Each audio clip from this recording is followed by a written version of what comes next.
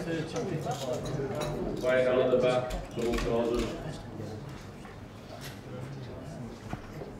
First of all, I'd like to welcome you all to Congress House, and obviously the seminar which has been organised as part of our very important part of our union's history, and throughout the day we'll go through obviously the preparation of what we're doing for that, and Matt's going to cover that.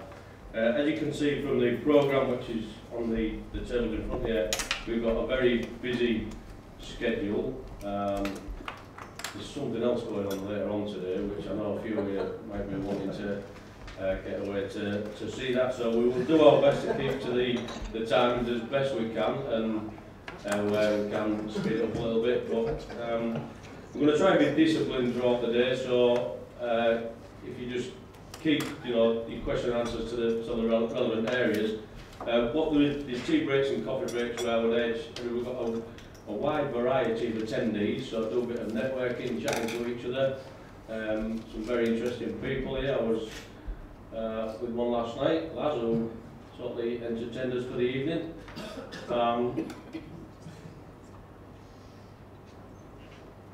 I've just been handed a note. Who are you?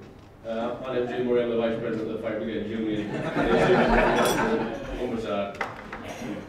So, without further ado, we'll crack on with the day, and the first speaker will need no introduction. It's our General Secretary, Wrack.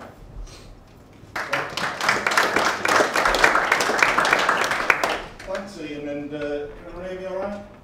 Yeah, okay. Don't normally need microphones, actually.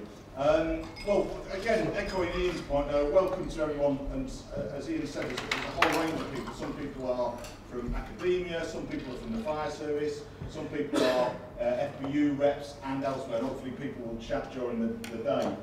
We organised this seminar as it's not the first historical initiative we've taken or even event we've called, but it's in the run-up to our centenary in 2018. We are, as a union, under huge pressure currently on the question of unprecedented scale of cuts, and I think the danger for us is that because of that workload, that actually our centenary comes and passes us by without us having time to think about it. So the Executive Council of the union has taken the decision to try and discuss this early and to try and encourage our officials to be thinking about it early on.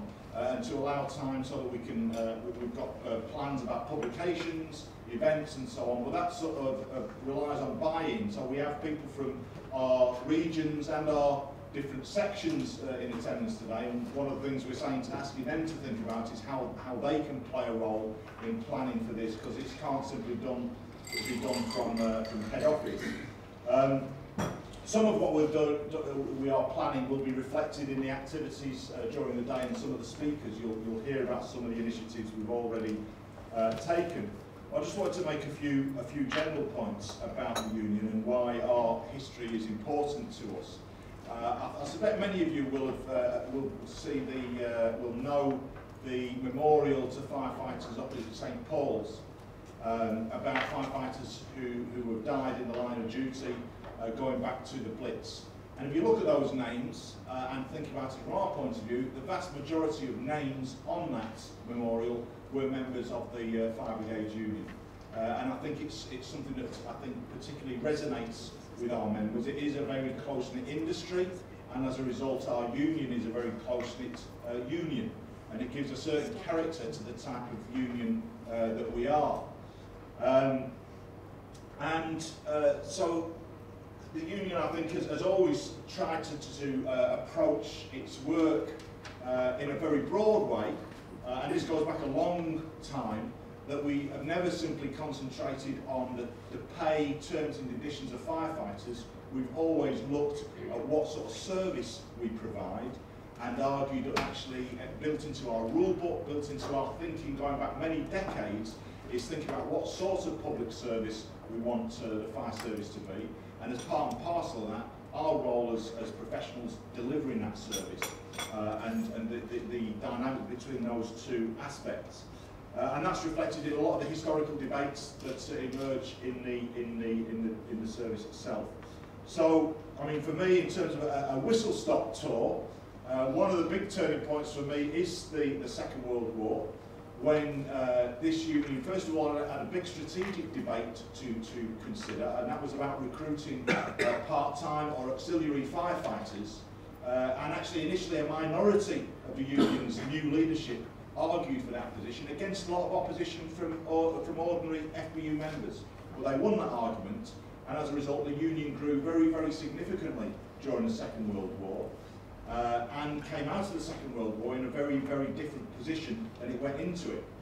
On top of that, at the end of the Second World War, as we know, that you had what's called in retrospect the post-war consensus emerging, a position where you had new politics, if you like, where trade unions, generally, not just in the public services, but more generally, were accepted and, if you like, I suppose, given a seat at the table in many regards. And again, I think at that time, the previous work that unions had done in the Second World War put us in a strong position to help shape the new fire service that emerged after the end of the Second World War. And that was probably the fire service that I joined the fire service in 1983.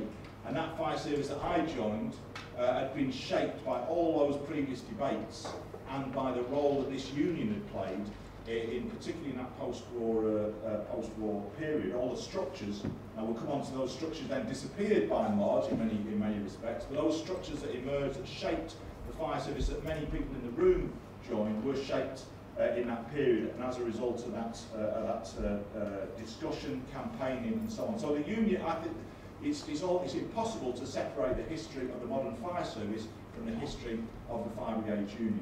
And I think that's one of the things that we're trying to explore today, but also in our build-up to our centenary.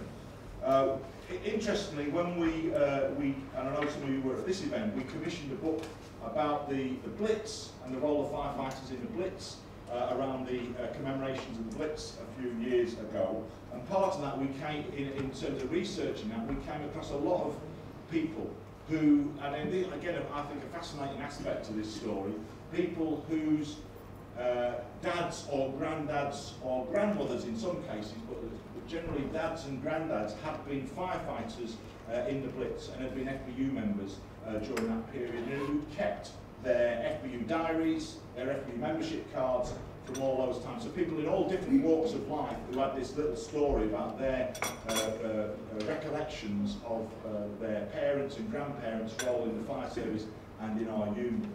And we use that as an opportunity to have discussions about our service and where it had been and so on. We also played a role, and one of the themes of today's discussions, a discussion in our service about equality and diversity, a big theme for the past 30 years, and one which in our view has been under attack for several years at least. Interestingly, Theresa May in a recent speech used that issue as a stick to beat the fire service with, and so to give some criticism to this union. I think this union has a very proud record on that issue, but we want to make sure that is a theme of these discussions in the run-up to the centenary as well. You'll have seen the speakers, and hopefully some of these themes will emerge during the course of the day. And again, for us, there's people from different perspectives here, so don't want to get too controversial, but obviously a lot of those structures have gone